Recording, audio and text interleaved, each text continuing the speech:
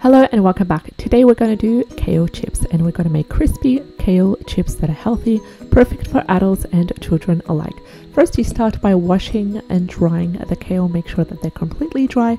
Add in olive oil or whatever oil you would like to prefer to use. Add some salt.